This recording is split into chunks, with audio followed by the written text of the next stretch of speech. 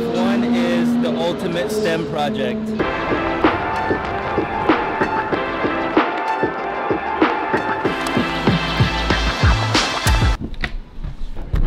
Finally, it's the Singapore Grand Prix. I'm super excited. Just have to finish up the school day and we'll be on our way.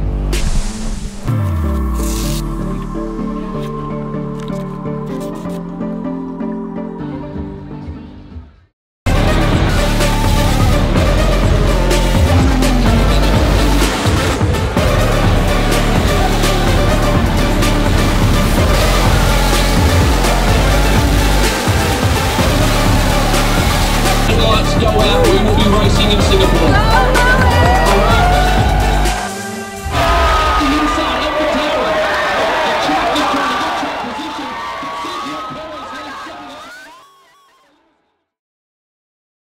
The Singapore Grand Prix was amazing, way beyond my expectations, which is pretty crazy because there was so much built-up hype for this 3-day weekend. So like most new F1 fans, I got hooked after watching the Netflix series Drive to Survive, where I got to get a better understanding of the people involved in the sport, a window to the drama that happens, and the engaging stories of racers and teams documenting the development of the F1 circuit almost in real time.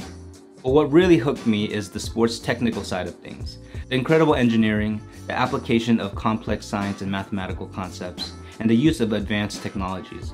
Cars that are, according to arstechnica.com, accelerating from 0 to 190 miles per hour in about 10 seconds, going around corners where drivers experience G-force close to that of an Apollo astronaut during Earth re-entry, and then decelerate by 60 miles per hour in just 0.7 seconds. According to the former managing director of Renault's sports F1 team, it takes 1,000 people to design, build, and operate these F1 cars that consist of over 20,000 parts. I think I'm also into F1 because of my passion for STEM education. As a STEM specialist, I see a lot of STEM characteristics within the sport of F1.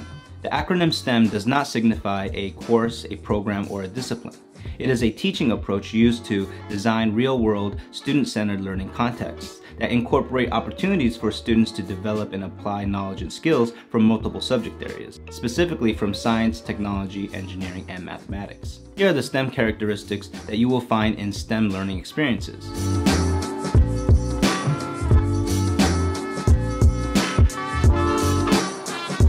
First, STEM learning involves a real-world learning context, and within this context, there is a performance, project, or task that requires the application of knowledge and skills to create a tangible product or perform something that achieves a particular goal. These performance projects or tasks involve the knowledge and skills from multiple disciplines, particularly the science, technology, engineering, and mathematics disciplines. These sets of knowledge and skills from multiple disciplines are essential to the completion of the performance project.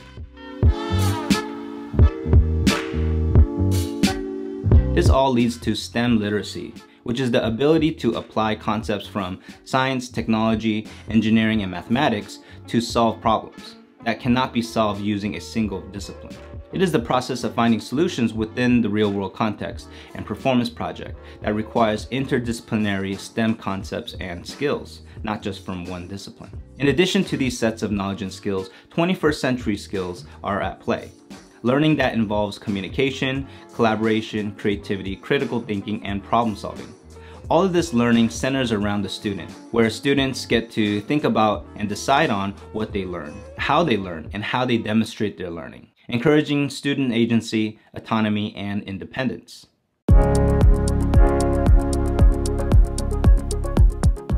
And finally, these STEM experiences develop students' STEM identity, where students think about themselves as science learners and develop an identity as someone who knows about, uses, and sometimes contributes to science. Not just science, but other disciplines in STEM. All of these STEM characteristics are interconnected and work together to establish a meaningful STEM learning experience.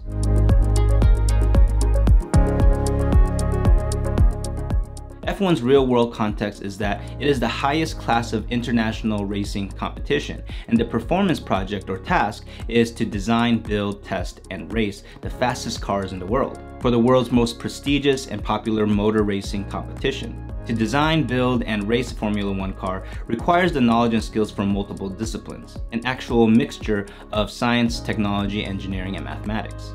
in Animagraffs' video, How a Formula One Race Car Works.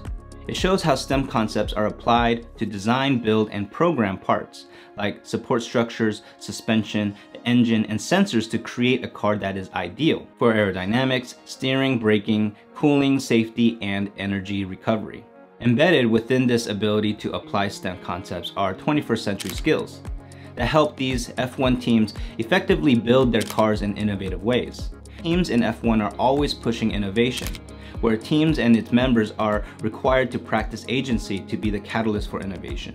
With strong STEM identities, seeing themselves as scientists, technologists, engineers, and mathematics, all at the same time. I think it's important for educators to always have an eye on what is happening outside of education. We can get stuck in our own education world of standards, assessments, and units. We should look to see how the academic concepts students learn are present and applied in projects and tasks done by professionals or people in general in their daily lives, helping students see how these concepts can come alive outside of lessons and tests. Educators, especially STEM specialists, can look to real-world contexts like F1 and use them as guides when designing learning experiences.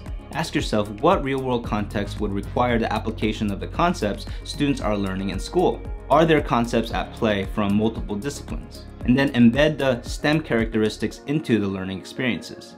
This process and thinking follows a design approach for innovative education that I call edupermaculture. Check the link in the description to learn more about the approach. Thank you so much for watching. I really love how I get to share my life and thoughts about education with you. Like always, stay perpetually in beta, and I'll see you on the next one.